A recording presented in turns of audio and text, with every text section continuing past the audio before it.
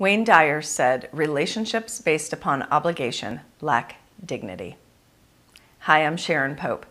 I am the love and relationship coach for when you are struggling in a lonely and disconnected marriage and trying to figure out, can I fix it and make it feel good again, or is the only answer to leave? So today, what we are talking about is, what is my obligation inside of my marriage? This is happening a lot with my clients lately, and so it's something that I wanted to address here with you.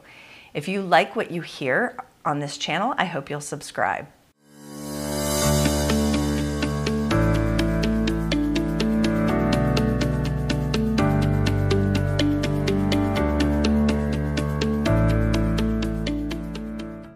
Maybe this sounds familiar to you. I'm going to read you something that was sent to me from one of the clients in my membership group.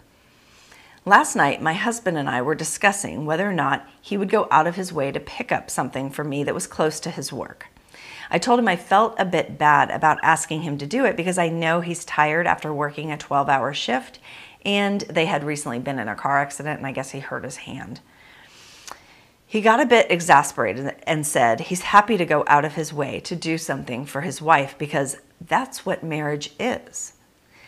You do things for your spouse that you don't necessarily like in order to make that other person happy.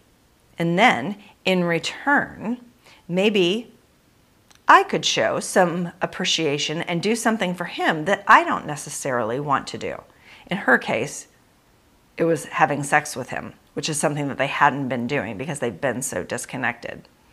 She said, "I am done using sex as a way to get things in my marriage. It's something I used to consider to be my wifely duty, and I always hated that. I want sex to be about union and pleasure for both partners, not payment or obligation." So this idea that what marriage is about is that you're going to do a bunch of things for me that you may or may not want to do, and I'm supposed to do a bunch of things for you that I may or may not want to do. That's not a marriage. That's not love. Love doesn't demand anything. That's a business arrangement. And so often we get into our marriages, and then where we get resentful and we create disconnection is when our partners aren't doing what we want them to do or what we think they should do. But that is rooted in this thought that when I do something for you, you now owe me. That's not what love is about. I mean, love isn't obligation. It's about, yes, of course you're going to do things for your partner, but you're going to do them in a loving way. And you're going to do them when it feels really good for you to do that. So let me give you a personal example. So my husband and I share some common interests. We both like to travel. We both always had this dream of living near the water or near the beach. So we both wanted the same thing in life. And isn't it lovely when you both want the same thing? Because there's no disagreement. So that's easy. We have a similar want and need in our relationship, and we're able to meet that. Then there's the things that, he would like for me to really want to do, but I don't love them myself, and vice versa. So in our situation, my husband likes to go fishing. Well, this pretty face doesn't fish. But he does like to spend time with me, which is sweet, right? And so sometimes he's like, "Hey, do you want to come with me?" And I'll bring a chair and a book and maybe a glass of wine or something, and he's fishing and I'm able to kind of do my thing.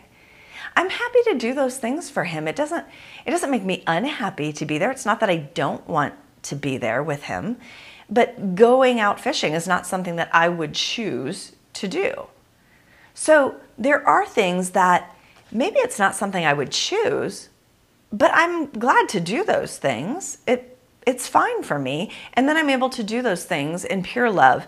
And by the way, then I don't have to come back to him and go, "Well, I went fishing with you, so now you need to do this with me. You need to watch Gone with the Wind." No, he doesn't. No, he doesn't. I chose to go with him because I'm glad to do that. He's my husband. Makes him happy. It's a win.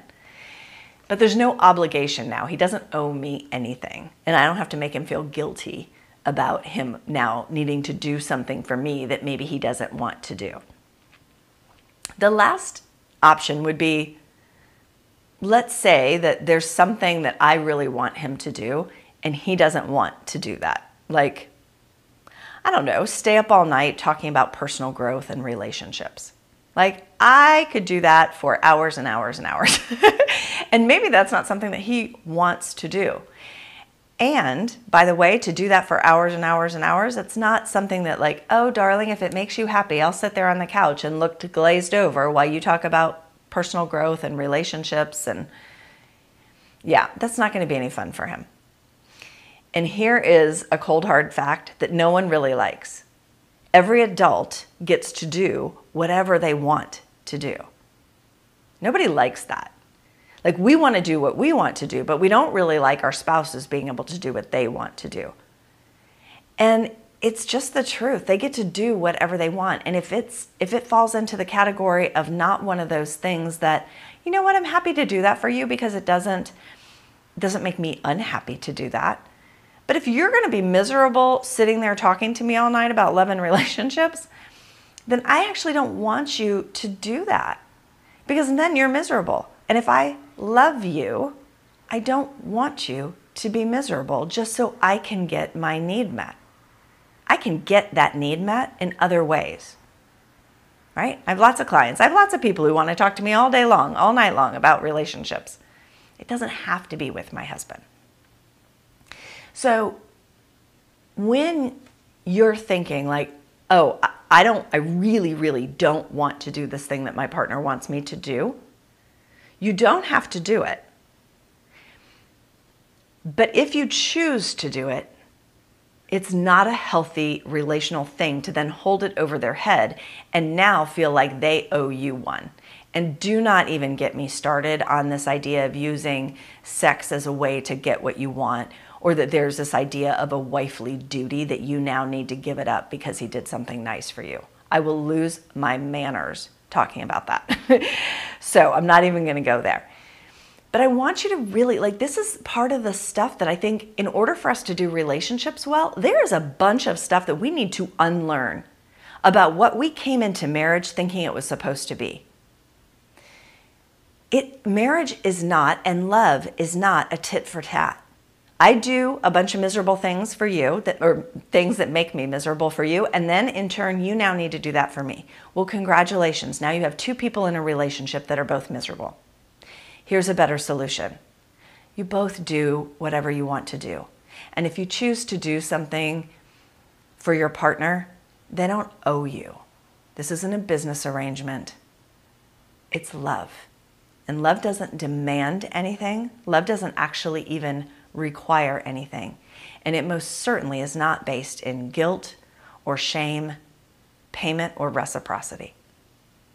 I hope that that was helpful for you in terms of really challenging some of the unconscious ideas that we bring into our marriages that are the very things that are keeping us from being connected and creating a loving, happy, lasting relationship. If you liked what you heard here, I hope that you'll subscribe to my channel. If you want to be notified when a new video gets posted, just click the red bell in the upper right corner. And if you want to take this further for yourself and potentially work with me as a private client, there is a link to an online application in the notes below this video. Take good care.